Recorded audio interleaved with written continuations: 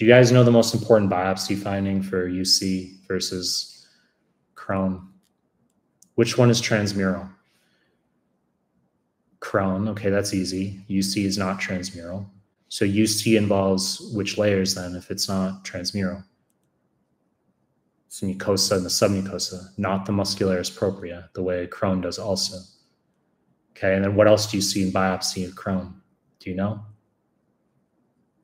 It's non-caseating granulomas. So non-caseating granulomas with Crohn and also sarcoidosis, those are probably the two highest yield conditions in USMLE. Berylliosis is the third you could know. I've seen one question, so it's not even like really high yield, is it? But I've seen a question where you can eliminate berylliosis based on that as well.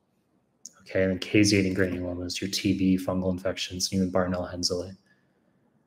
Okay. What do you see on contrast enema with Crohn versus UC? Do you guys know?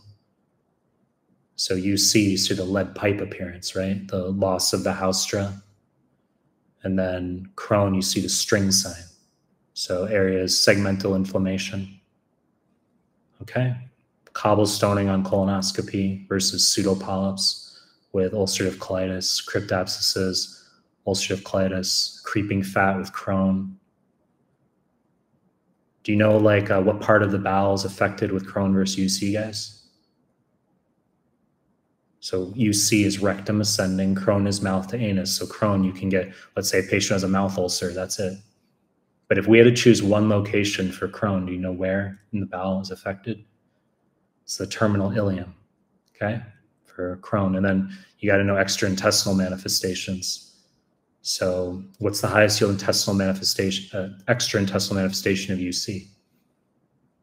It's primary sclerosing cholangitis, right? Okay, you get beating of the bile ducts, sometimes p-ANCA positivity.